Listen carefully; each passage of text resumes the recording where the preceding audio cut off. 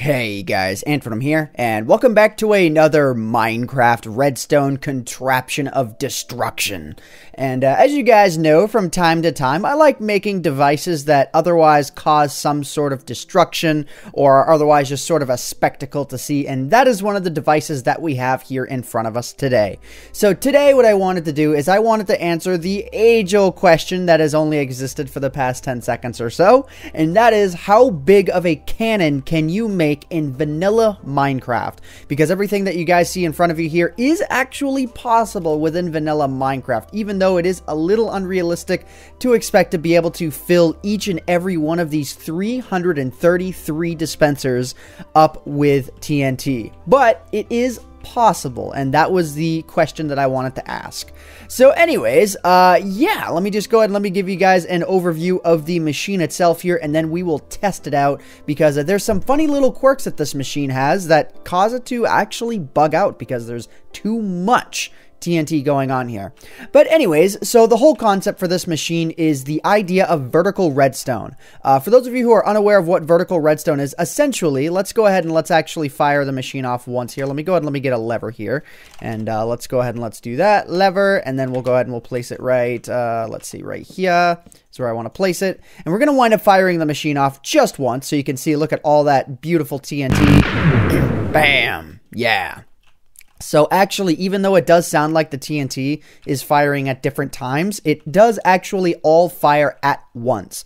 So anyways, the way that this actually works, it's off on the side because of lag reasons, but the way that it works is that redstone, whenever placed on a zigzag upwards with glowstone like this, the redstone will actually travel upwards.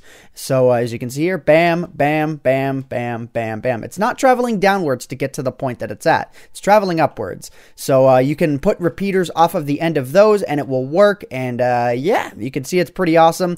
So essentially what I do is, in order to get this whole machine to work, is I delay the redstone in such a way that will cause all of them to fire at the same time. So you can see here, this repeater has a delay of 4, and we go all the way up here, and this one has a delay of 4, but as soon as I have to extend the connection, because the redstone signal is too weak, I make this one be a delay of 3, and then we repeat the process as we go up the tower here. So again, this one has a delay of 3, but then there's a repeater here, so I need every other one to be a delay of 2.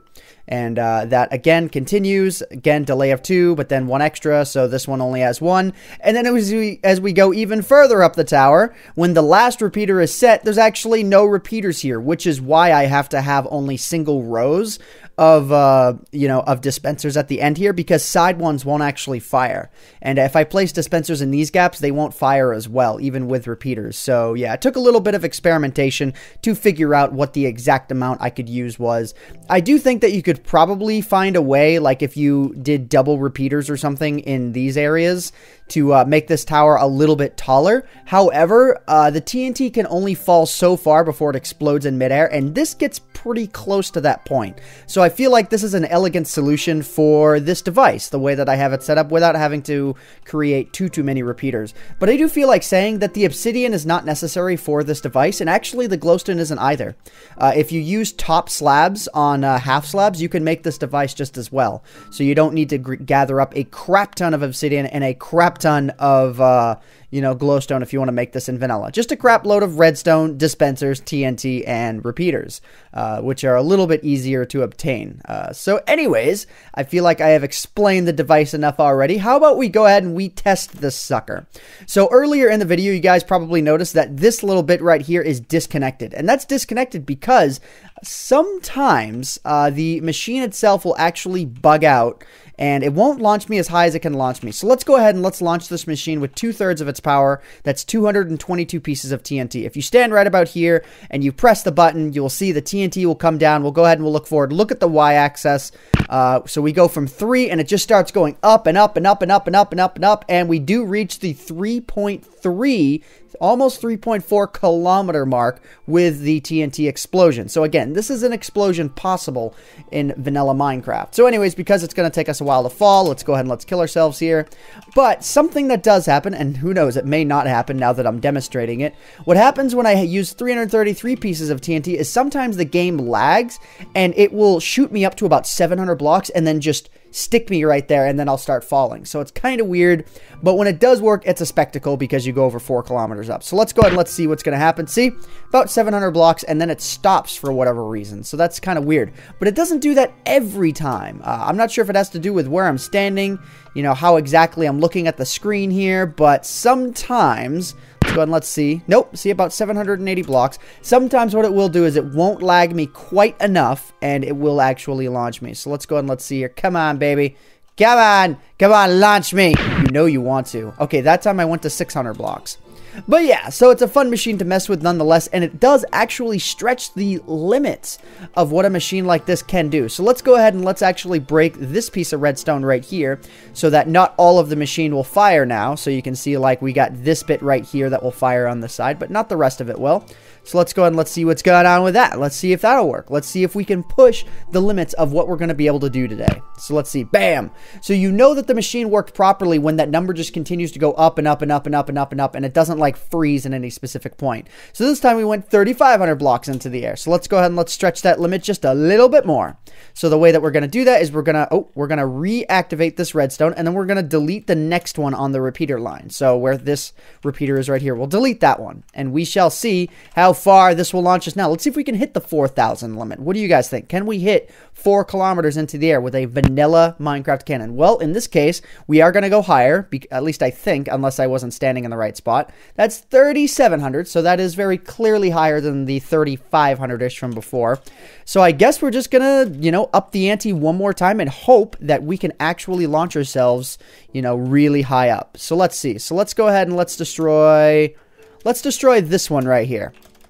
So we're going to go 2 higher, and we're going to see if we can make this work. And by the way, guys, this map will be available for download, unlike the last one, because this one I feel like has value being downloadable. So, okay, so this time it didn't work. Let's give this one more try, and then I will down the ante by a little bit. Ha, ant. Do you get it? I think you guys get it. But yeah, so, okay, so it actually appears like that many pieces of TNT is still a little bit much. So let's go ahead and let's destroy that one, and let's replace this one, and we shall see how it will work. And yeah. So anyways, do you guys have any comments about this device? Do you guys have any comments about random redstone things that you guys wind up making? See, again, it still seems like I'm hitting that limit here. It's really weird. I only have ender pearls because I was screwing around earlier with getting ender pearls to launch, but I never found any of the ones that launched. But I'll show you guys that here at the end of the video. But yeah, okay, so again, it seems like that's a little bit much. So what we're going to do is we are going to replace this bit of redstone at this point here. And I guess that's kind of where the lag maximum for the machine is going to be. Let's see here. Okay, so I just replaced that. That's right. So I need to remove the next one down, which is this one.